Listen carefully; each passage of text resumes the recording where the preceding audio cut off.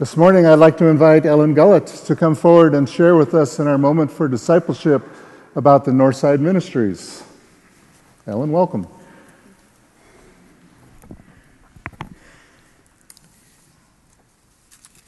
Avis and Peggy are two lovely women I met while working in the Northside Food Pantry. We first met nearly 2 years ago, and soon I found myself looking forward to seeing them on the fourth Saturday of every month. We discovered some common bonds and enjoyed sharing stories of our day-to-day lives and our experiences as mothers, even though we're of different generations. Avis and Peggy are also members of Second, and like myself, feel called to serve others through volunteer service. But were it not for Northside Food Pantry, our paths may have never crossed. You see, I have school-age children, and Peggy and Avis have grandchildren and great-grandchildren. And that's not the only difference between us. Avis and Peggy are early risers. They attend the 8:15 a.m. service. I've only been twice to that one in 20 years. Without doubt, my life is richer because I now call Avis and Peggy my friends. But sadly, our time together in the food pantry has ended. They are both dealing with health issues and have retired from their food pantry service.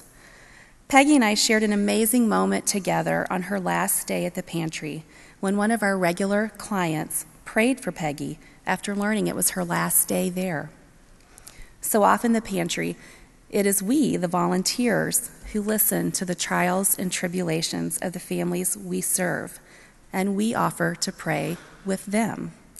But on this day, it was one of our regular pantry clients who ministered to Peggy.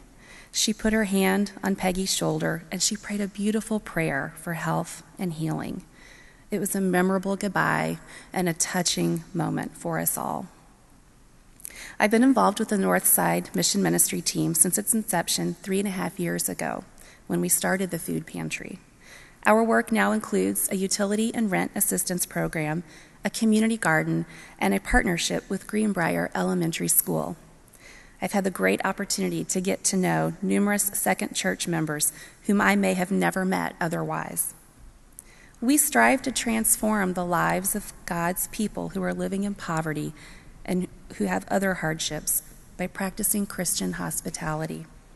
But I think I speak on behalf of all Northside Ministry volunteers when I say that our lives have been transformed too. If you're interested in being part of this transformational ministry while making new connections within our Second Church family, consider Northside Mission Ministry. I'll be happy to talk with you at the close of the service in the narthex. Thank you.